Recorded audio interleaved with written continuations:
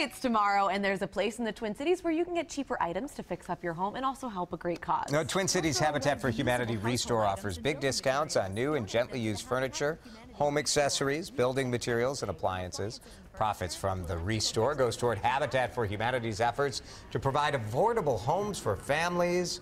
The store also keeps a lot of material from going into landfills. Jan Hagerman from Restore is here. Show us a couple of projects. You guys built 4 homes last year? 4 homes last year from the proceeds from just for the Restore. That's incredible. And what you do is so cool, too, because I love the idea of taking something old and making it something totally different, because this used to be a door, you say? This was an old door from an old house that outlived its usefulness. One of the panels was kicked in. It could have gone in the dumpster.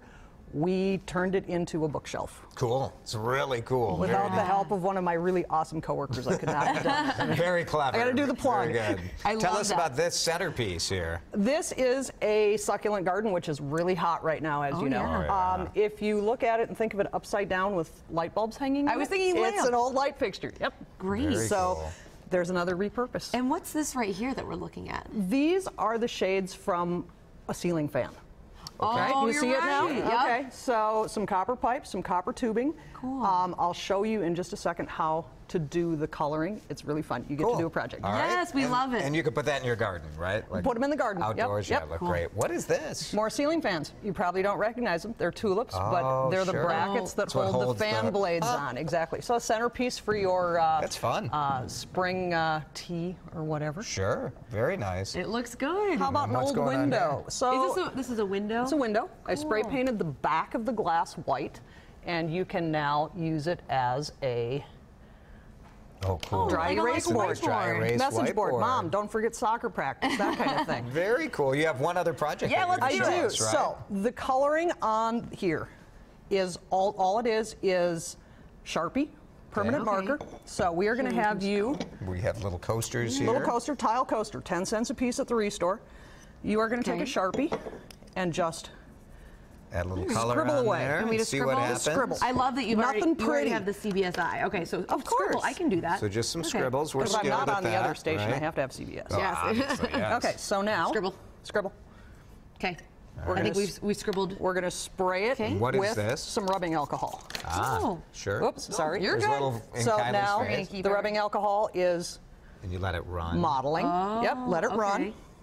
So then when that dries, you're going to spray it with some polyurethane clear sealer.